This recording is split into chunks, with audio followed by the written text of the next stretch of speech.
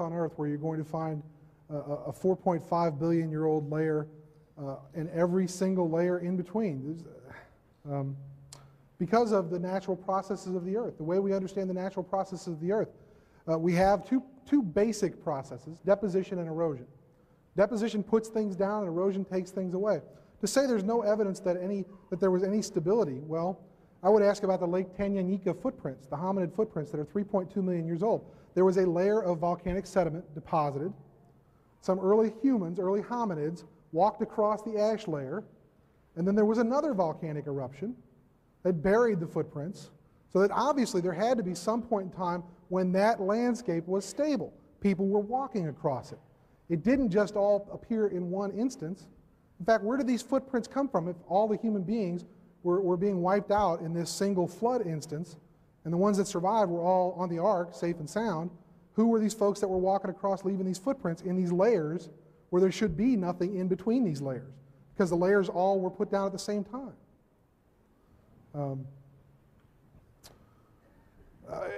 In terms of finding things like trees in the geologic column, we find all kinds of unusual things in the geologic column. It's because the Earth is not static.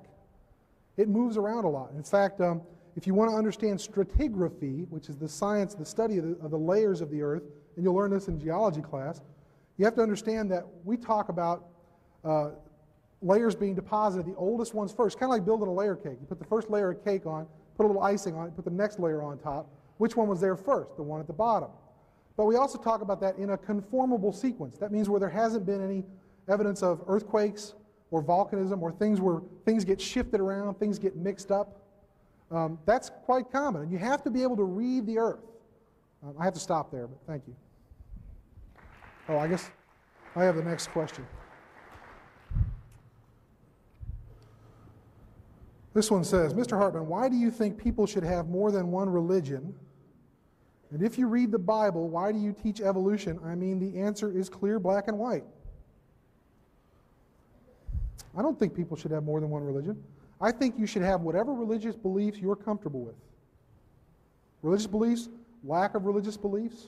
I'm not going to dictate to you how you should believe, whether you should not believe. That's why I don't stand up here and tell you that if you accept evolution, you must reject God, any more than I will say, if you accept God, you must automatically reject evolution. If you read the Bible, why do you teach evolution? I mean, the answer is clear, black and white. Boy, not everybody reads the Bible. What do we do with those people? We just tell them they're wrong. They're all going to hell, by the way, even though they may never have seen a Bible. What do we do about all the people that died before the Bible was written, or while it was being written, before they had a chance to read it? Where are they right now? We're just going to automatically, off the cuff, condemn these people. Well, I don't think we can do that. I don't think that, you should necessarily say, okay, this is my religious belief, and it should be yours because I'm right. And that's the only basis for this, because the Bible is a book of faith, right? You believe it or you don't believe it. If you believe it, well, great, good for you. How many different versions of the Bible are there? Just one? Oh, I don't think so. There are different interpretations. My Catholic Bible, when I was growing up, has extra books in it. The books of the Apocrypha. I'm sorry? Heresy. Okay. Now I'm going to be heckled. Thank you. I appreciate that. Talk about ad hominem attacks, right? Thank you. I won't, by the way, return the favor. I won't do that. There's 1 billion Catholics in the world. They're all wrong. We're right. We know we're right because we're who we are. I'm divinely inspired. I know I'm right. Somebody else makes the same claim. It's the same thing we're doing up here in this debate.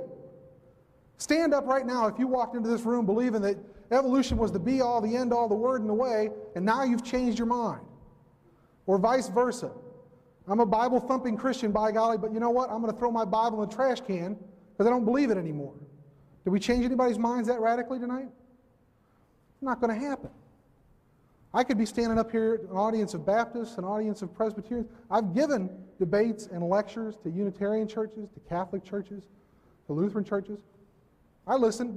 During the break, I had a gentleman come up and tell me that, Basically, I was misguided. I was evil. I had these evil followers. You know, I don't know where that, but he loved me. He said, but I love you. You're evil. You're a bad fellow. You're teaching our children all these bad things, but, you know, I love you. Well, I appreciate that. Thank you.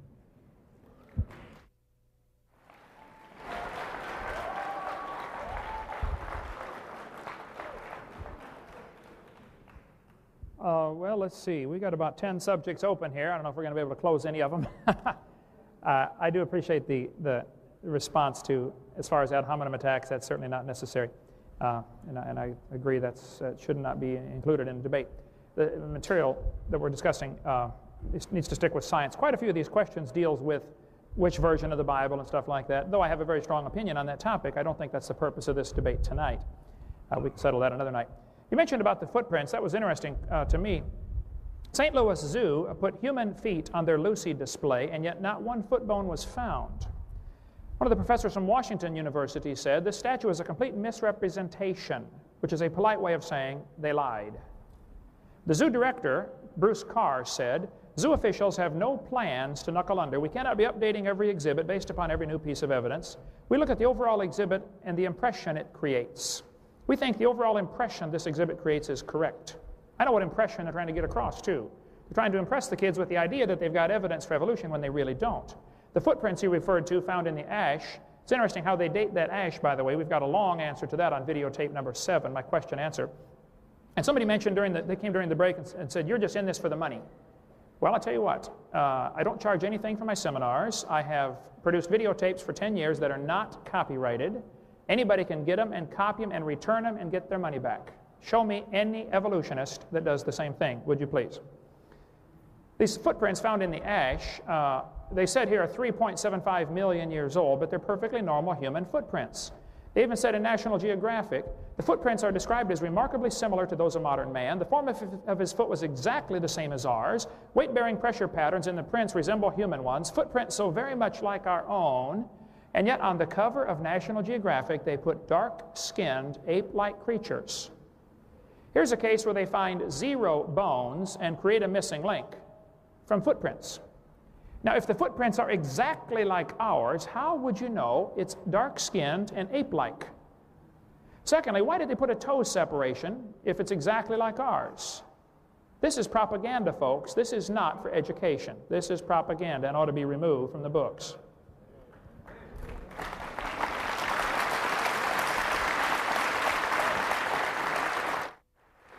Oh, I think one more. I need my mic on. There'll be one more question from each gentleman, and then we'll have the closing remarks after that. So one more question each. Can we and take then, like a 2-minute break before the closing remarks? Sure, we can. Because I want to get some more water. Good. All right. I got Oh, used half of my. thanks. I did not get time to call up the slides that I have for this one, but I cover this pretty thoroughly on my video number 6 about the fossil record and the sorting of the fossils. The question says, please explain the order in the fossil record from simple to complex. If you use your infamous bird bones and clams argument, please keep in mind that there are far more than birds and clams. Okay, let me explain what the bird to clam argument is. What has happened in the early 1800s, some people decided evolution is true, and now we must go look for the evidence.